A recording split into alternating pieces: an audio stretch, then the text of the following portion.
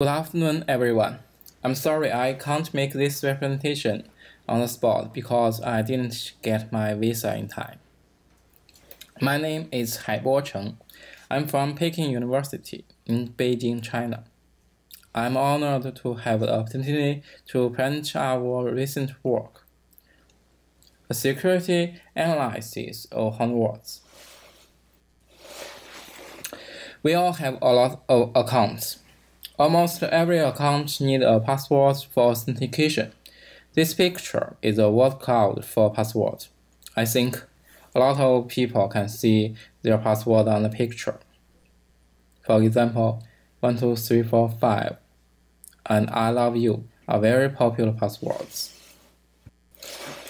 Most websites request their user to register username with a password for authentication. Although some alternatives are proposed, for example, SMS, USB key. Password is still the most popular authentication method. So the file storing the password become a rich target of attackers. We can see that during the past years, millions of passwords were leaked, thousands of data breaches were confirmed. Even some popular websites didn't survive. For example, the data breach of Yahoo occurred several times. All the 3 billion users were impacted. After the data was stolen by the attackers, they can recover the plaintext of most passwords in a short time.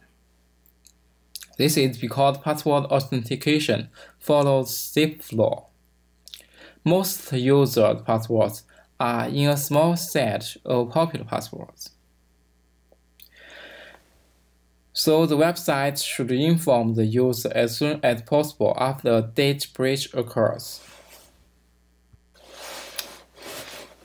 Generally, websites didn't realize the data was leaked and didn't inform the users.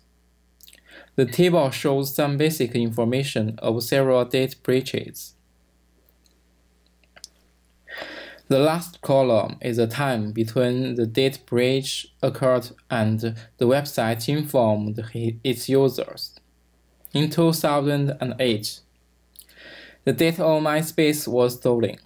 MySpace didn't realize the leak until 8 years later it was sold on black market at the price of 6 Bitcoin. Other websites were similar. The time varied from months to years. This gives the attacker enough time to recover the plaintext of passwords and exploit them. Juels and Rivest proposed a Honeywords scheme to detect the data breach. When the attacker stores the data and exploits it, the website can be alarmed. The traditional method stores the ID and passwords of a user in the password file on one server. In general, the password is stored as hash value with a random sort. Honeywords scheme generates some decoy passwords and stores them with the real password in the password file on one server.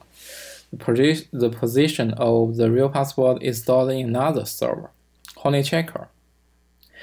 If the password file is stolen, the attacker cannot tell the real password from the decoy passwords. She must try to log in the website with those passwords. When someone logs in with decoy password, the website knows the password file was stolen. This is the situation that only the password file is stolen. If only the Honeychecker is stolen, the attacker cannot get any useful information. If and only if both of them is stolen, Honeywords scheme achieves the same security as the traditional method. Honeywords system has one parameter, key. The number of sweet words including one real password and key minus 1 Honeywords. The larger the key is, the harder the real password is distinguished from Honeywords. In our work, we set key to 20. Honeywords system has two thresholds of Honeywords login times. There is a small probability that a normal user enters a wrong password by mistake, and this wrong password happens to be a Honeywords. To avoid the form alarm, Honeywords system sets two thresholds, T1 for one single user and T2 for the whole website. When the Honeywords login times reaches the threshold, the user or the website will be alarmed.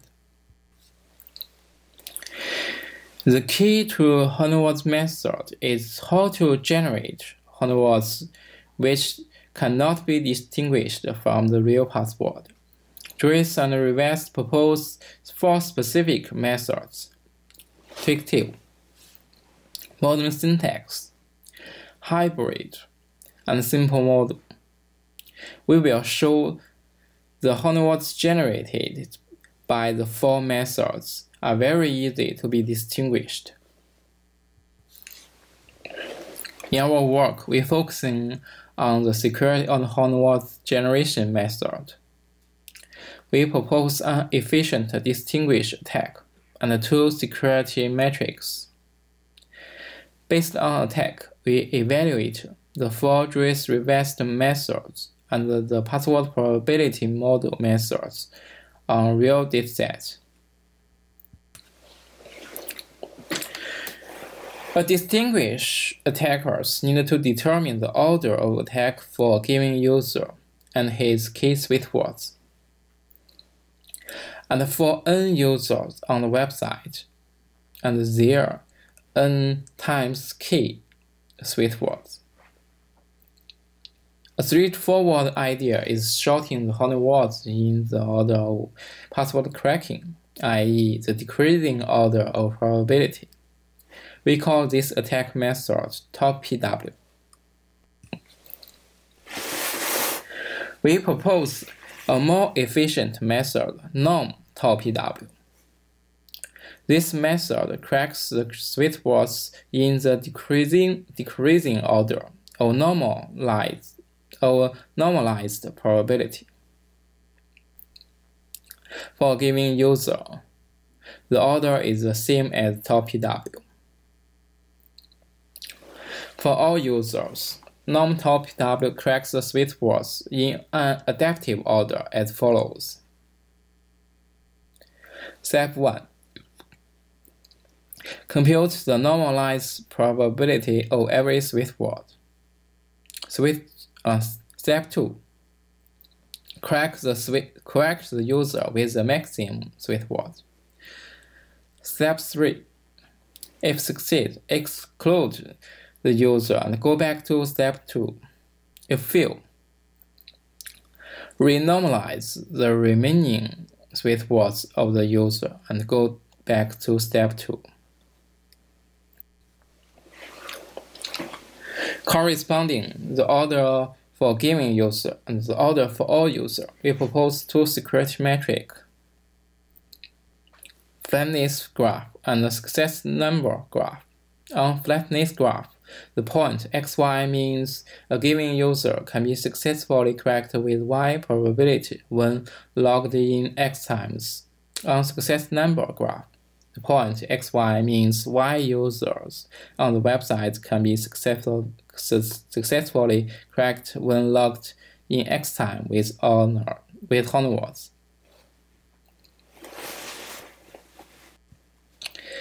We evaluated the Honeywords generation methods on 10 datasets. These datasets are composed of 100 million passwords and involve 9 different web services. Under the norm top PW attack, all the 4 Juels Rivest methods are vulnerable. At least 600,000 users are successfully cracked when Honeywords login time reaches 10,000. This is 2 orders of magnitude higher than expected. Please note that the scale on the graph is log scale. Although the curve of norm tau PW is close with the curve of tau PW on the success number graph, norm tau PW is much more efficient.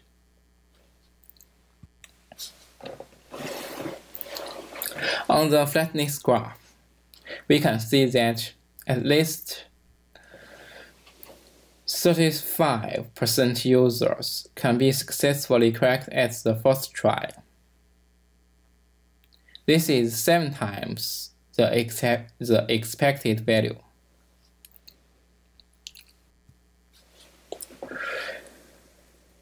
We get the same result on other datasets.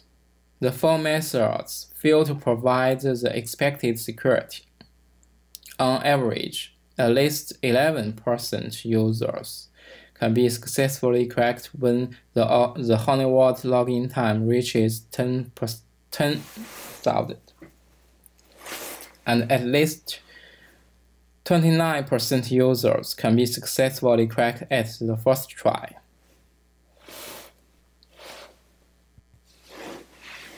The 4 methods have the inherent defect. The Honeywords generated by those methods follow uniform distribution, but the password distribution follows the zip law. If and only if the Honeywords distribution is the same as the password distribution, the Honeyword cannot be distinguished. This naturally leads to an idea using the password probability model to generate Honeywords. Juels and Rivest mentioned the idea in their paper. Next, we evaluate the 2 state-of-the-art probability models, PCFG-based model and Markov-based model. The 2 methods are better on the flatness graph, but still vulnerable on the success number graph. This is because there are a large number of passwords of which the probability is underestimated. The left graph shows the probability of the top 1,000 passwords. The right graph shows the last 1,000. The black line is the real probability. We can see each model deviates greatly from the real probability. Markov model and the PCFG model underestimate the probability of a large number of passwords, even some popular passwords. List model cannot estimate the probability of the passwords that don't occur in the training set. It sets 0 probability for those passwords. PCFG model also sets 0 probability for a lot of passwords.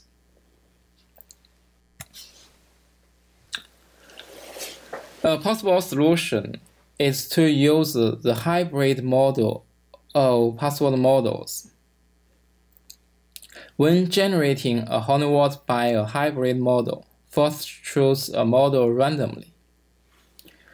Second, generate a Honeywords from this model. We can see that the hybrid model of list, Markov, and PCFG-based model is the best on both metrics and is very close to the expected value.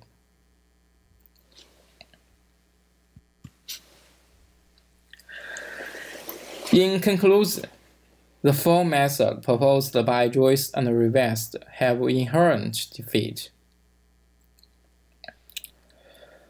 In password probability model methods, single model is vulnerable. Hybrid model is the best on success number graph and flatness graph. That's all. Thank you for your attention.